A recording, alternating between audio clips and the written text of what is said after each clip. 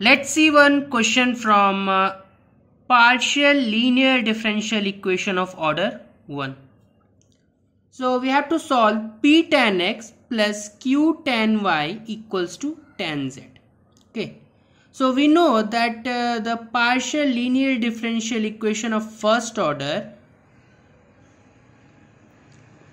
and we want to solve by Lagrange's method, then the general format is P, capital P into small p plus capital Q into small q equals to R. Now the Lagrange's auxiliary equation is given by dx by capital P equals to dy by capital Q equals to dz by capital R. Okay.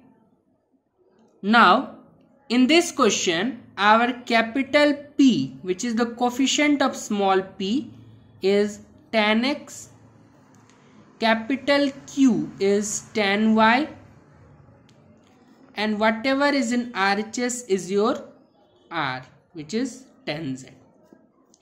So the auxiliary equation will be dx by tan x equals to dy by tan y equals to dz by tan z. Now taking first and second, just equate these. Dx by tan x equals to dy by tan y. So you will get cot x dx equals to cot y dy. If you integrate both sides, integration of cot x is simply log sin x. Integration of cot y will be log sin y, and constant also I am letting as log c1. So from here you can say that log sin x minus log sin y equals to log c1, or log a minus log b is log a by b. So log sin x by sin y is your log c1. If you remove log from both sides, you are getting sin x by sin y equals to c1. So this is your first equation which we wanted. Now for the second equation, equate second and third. So you have dy by tan y equals to dz by tan z. Now from here if you see this is cot y dy equals to cot z dz. Integrate both sides. Log of sin y equals to log of sin z plus log of another constant, let that be c2. So log sin y minus log sin z equals to log c2. Log a minus log b is again log a by b. So log sin y by sin z equals to log c2.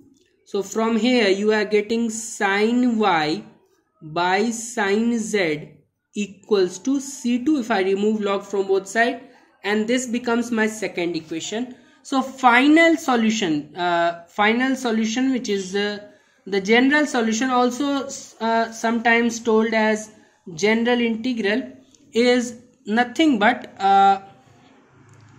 phi is a function. So phi of c1 comma c2 equals to 0. So phi of sin x by sin y comma sin y by sin z, sin y by sin z equals to 0. You can also write it in this way. First, that means sin x by sin y equals to phi of second, sin y by sin z. Or These are different ways to write the same answer, or you can also write like this. Sin y by sin z equals to phi of sin x by sin y. These are the three ways. Any of these you can write as your final answer.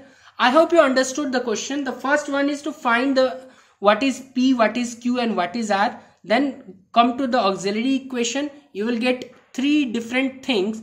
Equate them, solve them, find the value of C1 and C2.